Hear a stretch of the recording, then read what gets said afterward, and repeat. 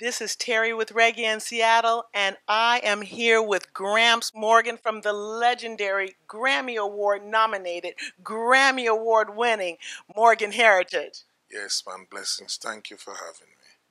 How's the tour going? It's going good. Rough, but it's good. We're not, 20 years old anymore. So, my son, for him, it's like a field trip. But for us, it's a big focus on your health and be in the best shape you can possibly be. Try to eat good foods, alkaline foods to kind of keep up your energy.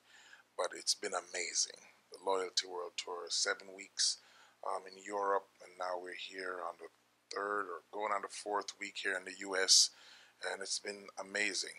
The summer tour was a lot of festivals from Italy, Spain, to Portugal, um, to where else did we go? Germany.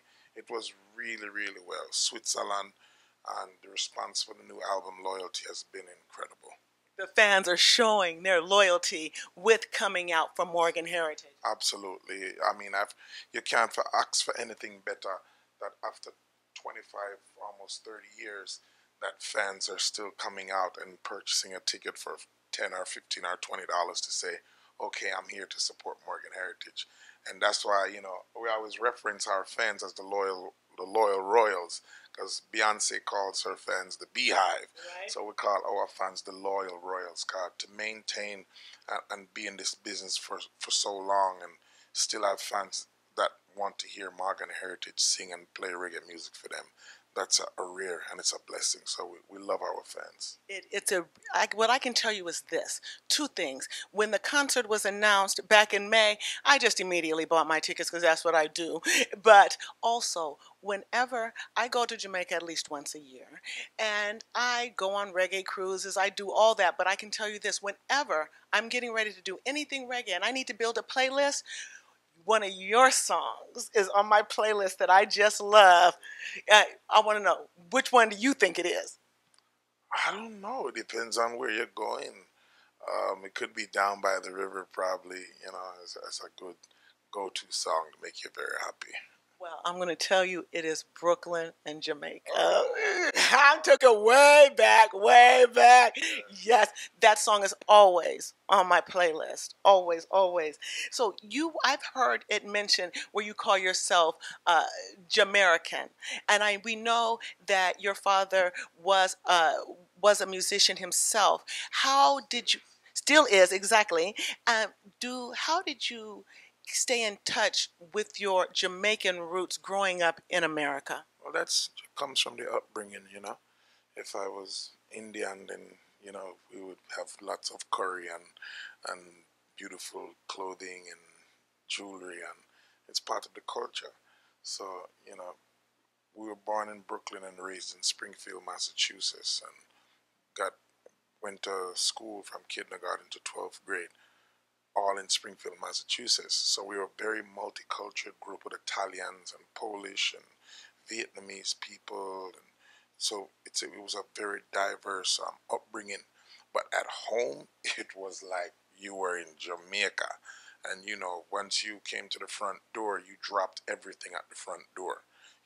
But we learned how to speak proper English and learn how to do math and social studies and all these things going outside the door. So the upbringing was very, very solid, and we attribute our mothers and our father and our grandmother for saying to my dad, get these kids out of Brooklyn, New York, and get them to Springfield, Massachusetts.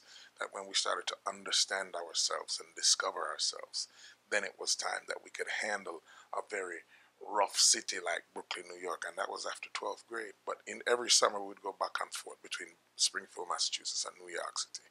When you were children, did you visit Jamaica?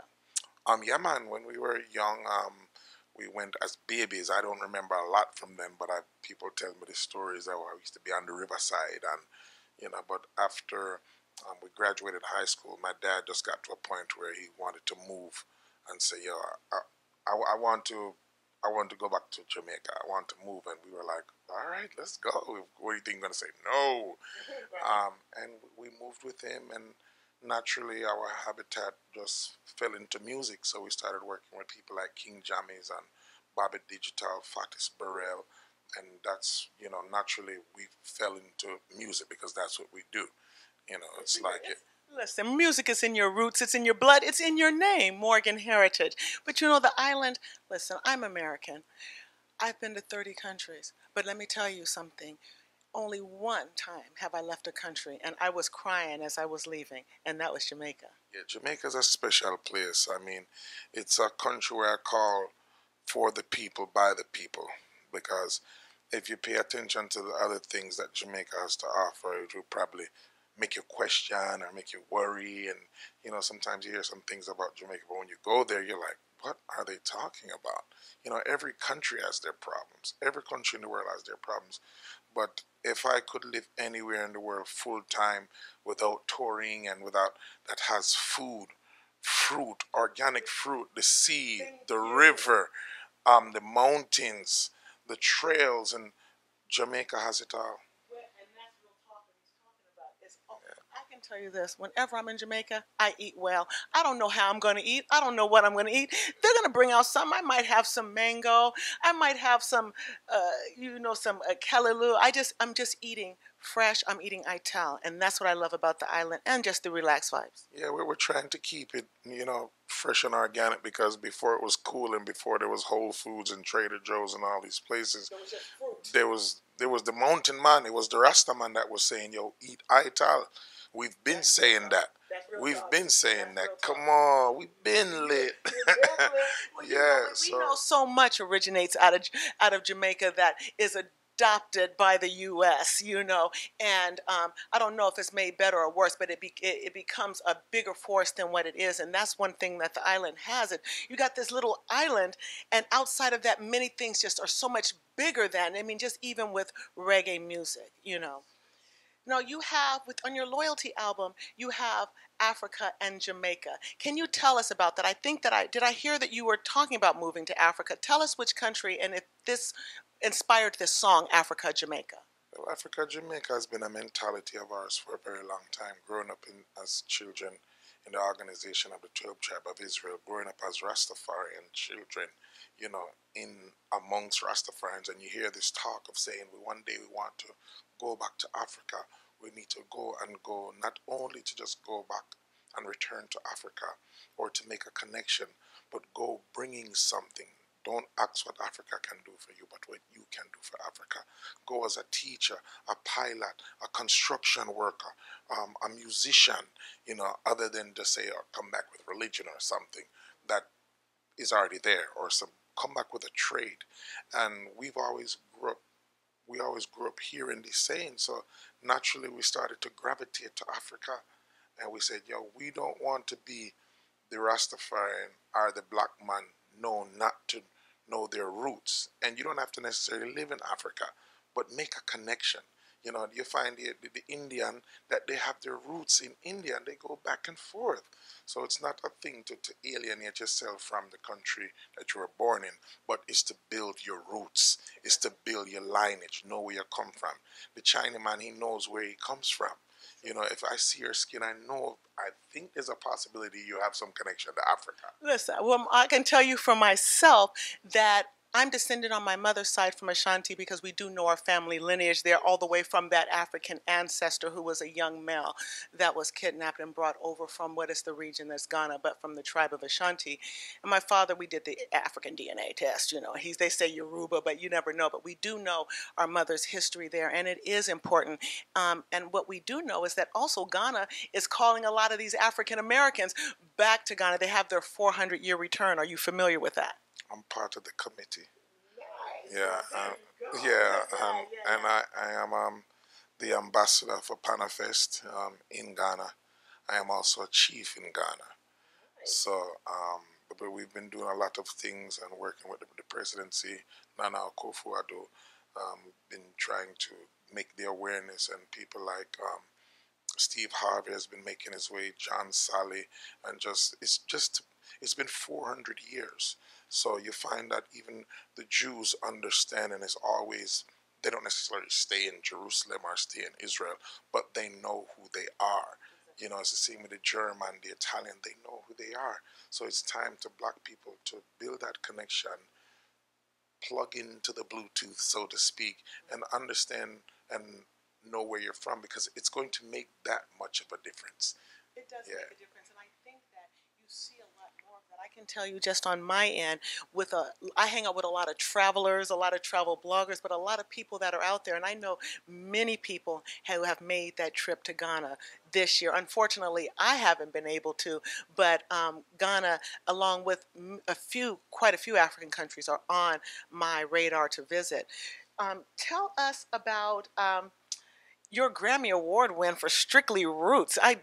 That album is on fire. It's a beautiful album. I think we outdid ourselves with that album.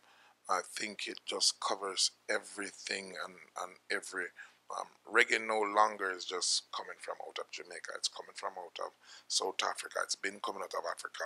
Of course, Lucky Dube, Alpha Blondy are major contributors to African reggae.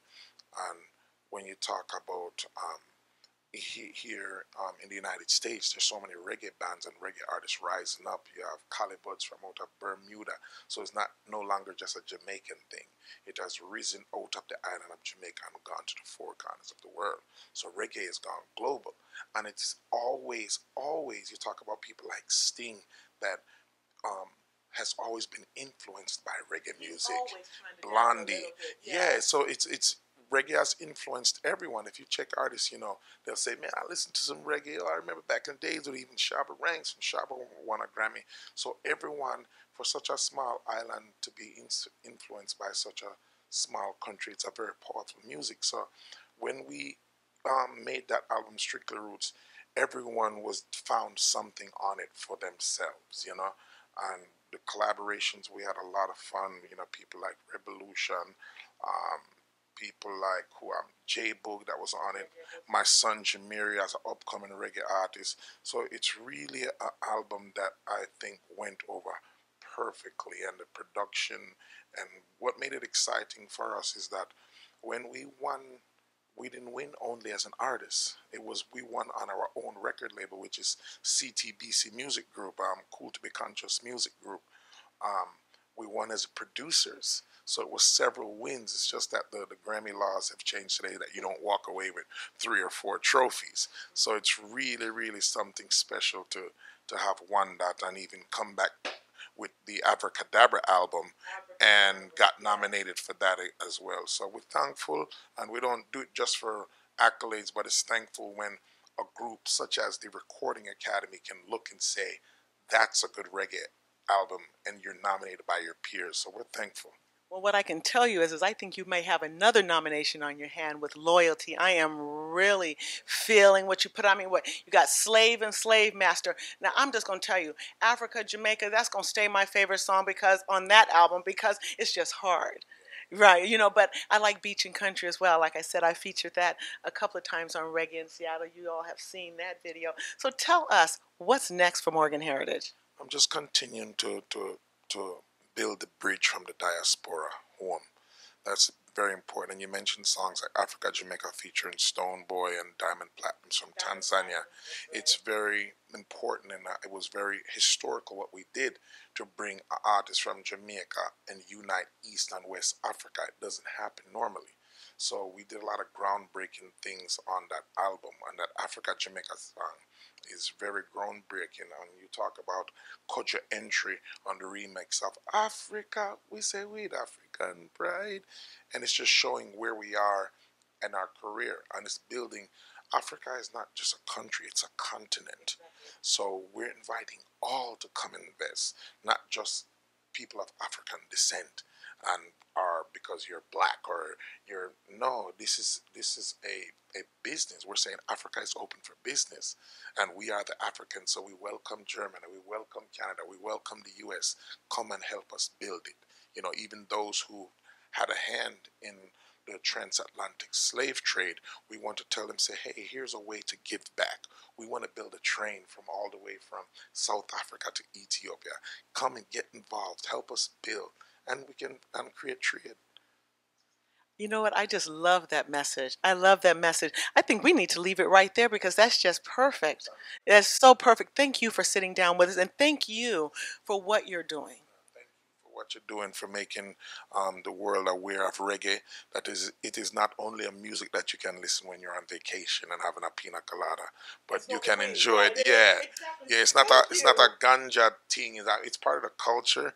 Yeah, but it's something for your consciousness because the world is in an awakening stage and people are waking up. So we're thankful for that. So check out the song on the album called "The Behold the Awakening" because the world is preparing to be in a conscious state of mind. This is Terri with Gramps Morgan, Reggae in Seattle. Peace.